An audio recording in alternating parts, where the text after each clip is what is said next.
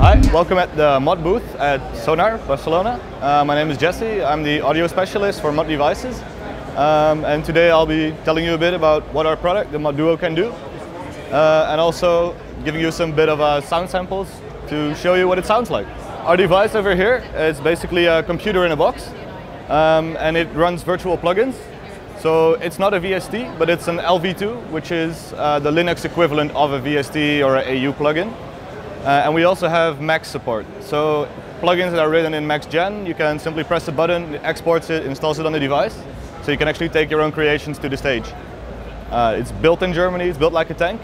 And the most exciting part to me personally is that you can create amazing effects chains that you can't build on other devices at all. So we have independent inputs and outputs, so you could actually run two different devices in here.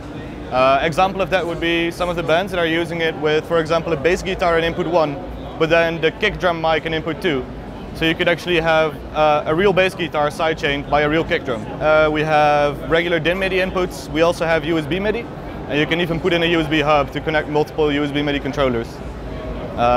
We have more I/O, so for example we also have a control chain port, which is our own protocol, but it's open source so people can contribute to it.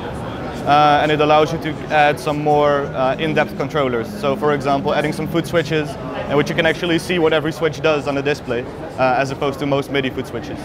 So just to give an example of the things that you can do, is you can actually split connections into multiple ones. You can also merge connections together, and you can even create feedback loops. And this flexibility allows you to create all these wacky sounds, especially the feedback loops are a personal favorite of mine. Yeah, it would be awesome if I could give you some sound samples.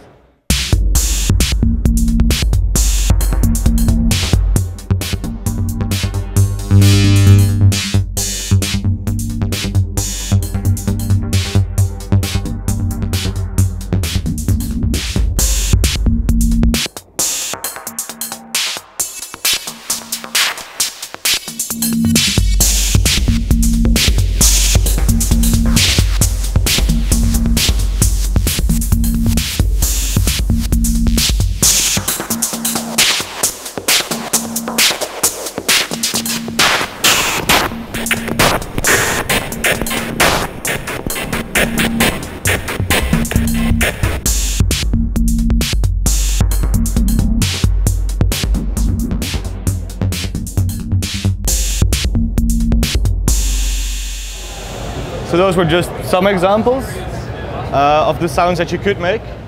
But of course, it's very much up to the creativity of the user. You have infinite possibilities, literally. It's just a sandbox for creative exploration and creating new sounds that you've never heard before.